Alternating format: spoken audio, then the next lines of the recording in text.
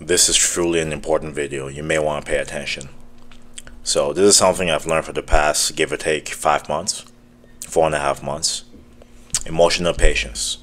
Sometimes doing the right things at the wrong time is going to be costly. And doing the wrong things at the right time can be perceived differently. Everything about this year is teaching me emotional patience. It's all about timing. You can have the greatest intentions. You can have everything you're planning to do. But the fact that you didn't take into consideration timing is going to determine the outcome. In every situation, you want to think about being proactive, not reactive. You got to ask yourself, is this something to address now? Is this something to voice a concern about, a question, an query, whatever it may be now? Or could it be a thing of later? This is something I'm learning in leadership, in planning for my drawings, for my content, with clients, every facet of life. Sometimes it's better to attack certain issues later on. Everything about this year is just showing me that. And it's okay. There's certain things that you may need to address right away, but there's other things that may need to wait. Because in many situations, if timing isn't taken into consideration, the right intentions and the same message can be perceived a different way. And it can be received a different way, to the point of resentment, to the point of individuals wanting to choke you out, whatever the case may be. And the entire plan failing because of that. So timing actually really matters. So you want to exercise emotional intelligence, emotional patience. And it's tough because automatically when things happen, you want to react. You want to just show how much you know, show how you're right. But if you're a team player, it doesn't matter who's right or wrong. It matters if the problem is resolved. And if you think about solutions, if you think like an architect, like an engineer, you're thinking about solving problems, not being the person that's correct or incorrect. You're trying to find ways to solve the issue. And a lot of times the best way to solve the issue is to attack it when you have a clear mind later on.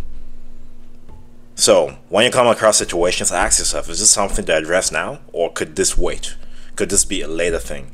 Certain things are emergencies. Certain things need to be attacked straight away. But a lot of things not the case. This is something I'm really learning. And this is something that most people will never be able to get. And this is what destroys trust in leadership, trust in being a staff member, being a teammate, anything.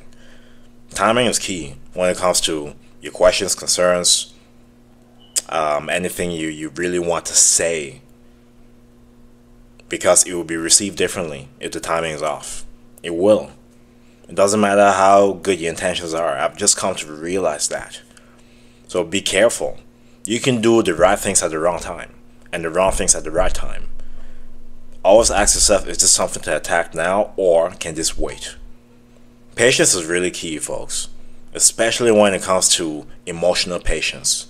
You want to be proactive with everything, not reactive. When you come from a place of reacting, you won't have a clear mind. Sometimes it's good to let it sit. Let it sit, let it cook. And then once it's done cooking, or once you're recollected, then you can attack the issue. I felt like I needed to say that because it can be the difference between you punching someone in the head, you shooting up a store, you doing anything that you will regret later on. Take a moment to reflect, take a moment to think, take a moment to ask, is this something to address now? Is this something worth fighting for now? Because a lot of times it's not. It's not. Will it matter 10 minutes from now? Will it matter 10 hours from now? Will it matter 10 weeks, 10 months, 10 years? If not, maybe it could be something to let sit and then come back to it later on. I just felt like I needed to say that. I don't know what Amy said to talk about this, but it needed to be said. I digress.